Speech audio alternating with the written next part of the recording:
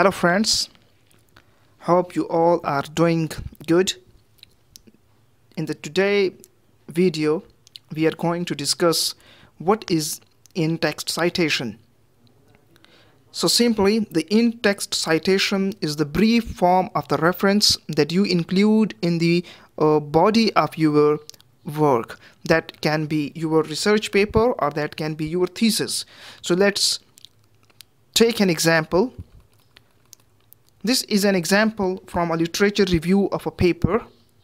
That is the moreover, customers can receive alerts from banks such as the overdrafts alerts, low balance warnings, recent large transactions, and so on. And this has been given by the Punja et al. 2013. So this a brief reference to the citation that is colored yellow, that is basically your in-text citation. In the similar way, in the second example, this yellow color text is this in-text citation, because this is a very brief form of your information, and this in-text citation gives enough information to uniquely identify the source in your reference list.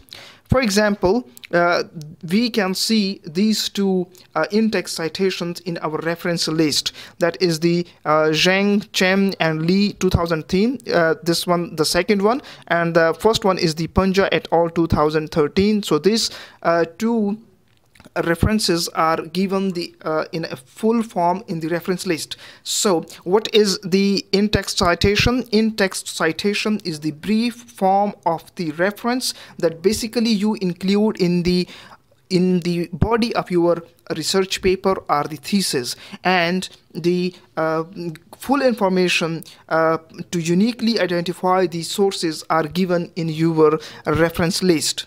Hopefully this video will help you in understanding the concept of the in-text citation. Thank you.